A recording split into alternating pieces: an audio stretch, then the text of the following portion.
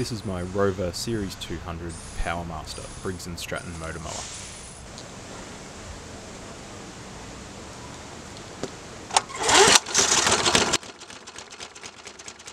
It works fine and I use it regularly, however it's due for a service and there's a couple of things that I'd like to fix. It normally doesn't blow this much smoke, but the oil all went into the head when I was checking what I'd need underneath. It has a couple of oil leaks, one from behind the valve cover and from the main seal. The front wheels are loose, as are the handlebars, and the throttle's annoying to use.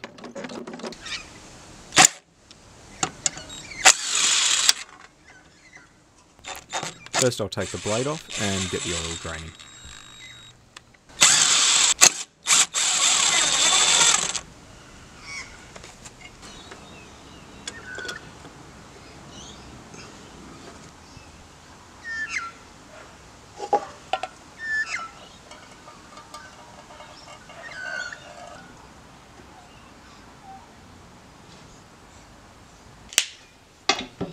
The blades are pretty easy to get off with the impact driver.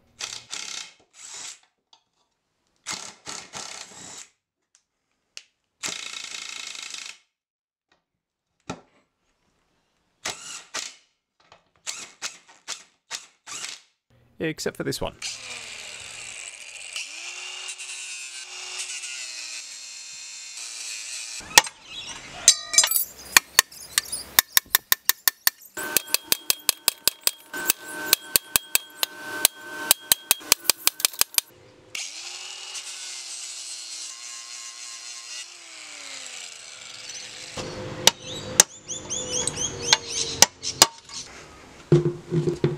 These are a bit beyond sharpening and new blades are cheap, although I do need to reuse these bits.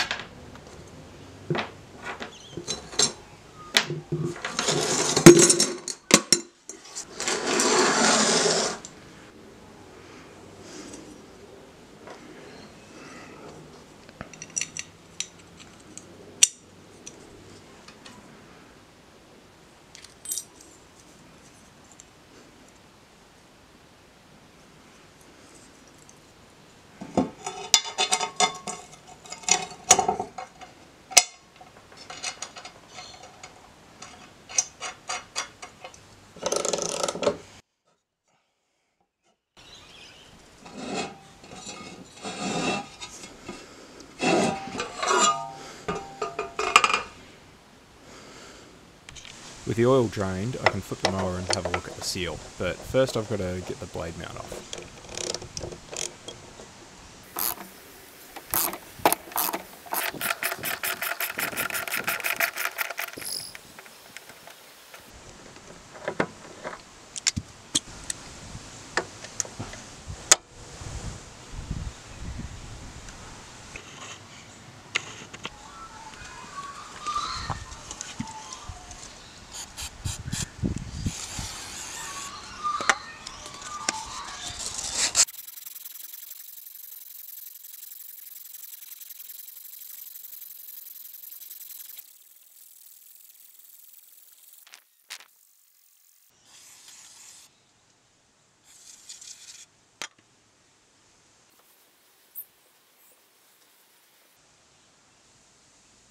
Now at some point in the past, some moron replaced the oil seal with a metric one.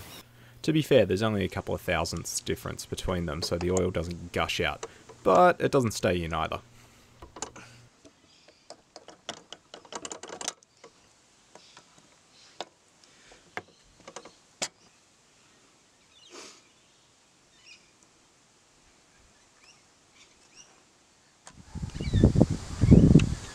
I've put a bit of grease on the lip, and since it's a metal seal, I've got a bit of gasket maker on the rim.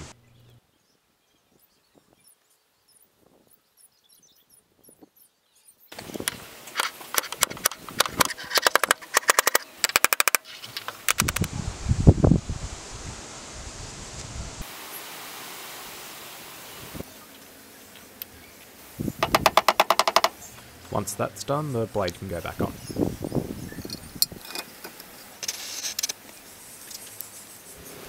While I'm under the mower, I can sort out the front wheels. I just had it tied up with some wire, but I bought an axle rebuild kit. It's a little tight, but it slips over the axle and into this gap in the deck. The wire spring holds it in place through these holes.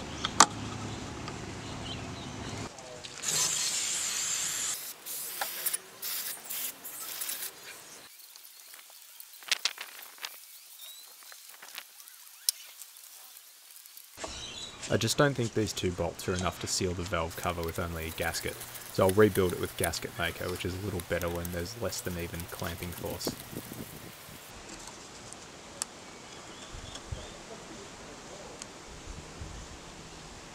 This inner part is held together just by the bent metal tabs.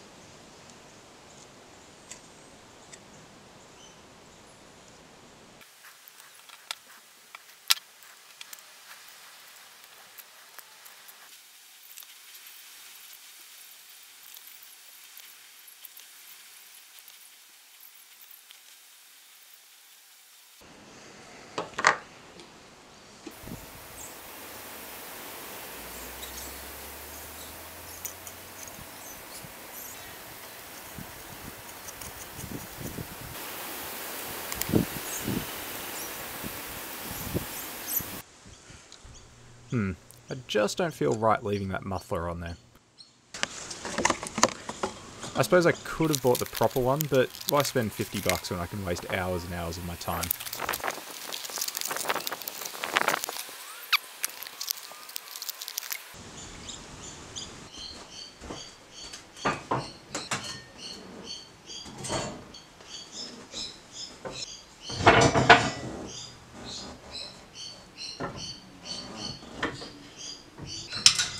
First I'll press some sheet metal with a hardwood form that I quickly whipped up.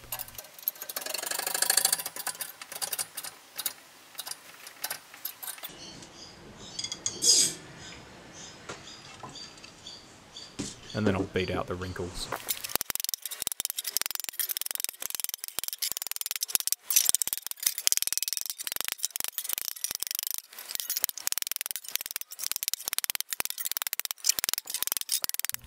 This will be a baffle plate which forces the gases to do a sharp 90-degree turn. It'll only be tacked in place and free to move, which will rob the exhaust gas of some energy and therefore hopefully volume.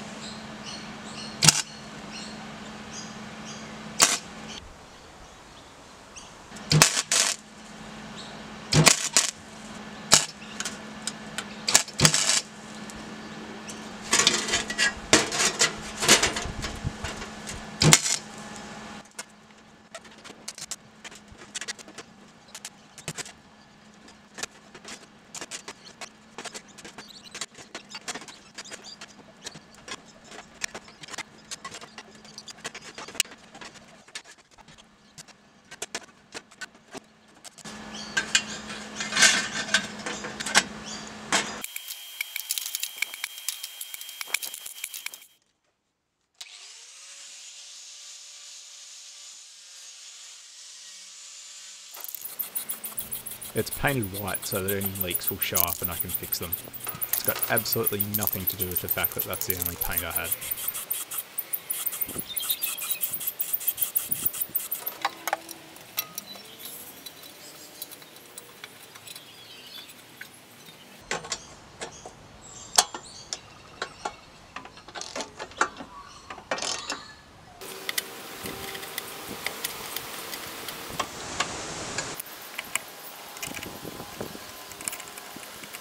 I don't think this throttle was original to the mower, and it was cheaper to buy this universal kit compared to just the cable.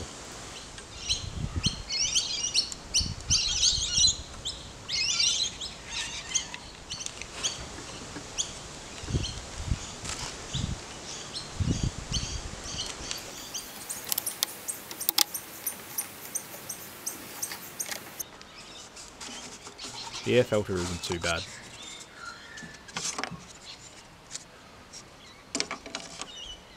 It was running well enough anyway, so I didn't see the need to pull the flywheel and adjust the points.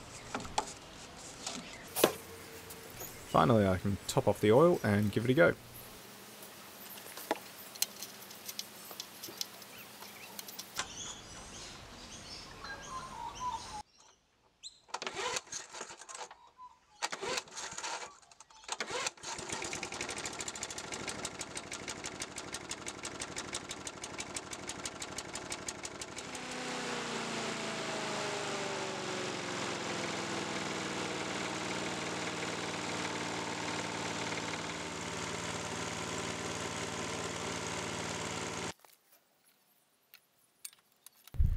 Once it's warmed up, I pulled the spark plug again to check the compression.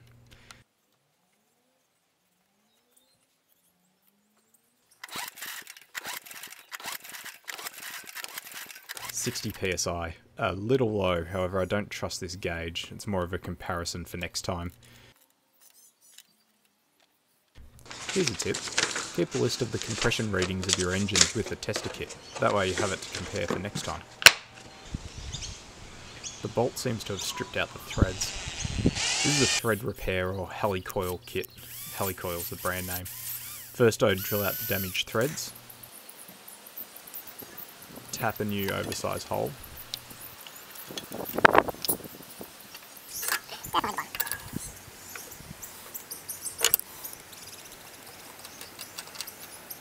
and finally install one of these repair coils. And just for fun, a side-by-side comparison of the old and new mufflers.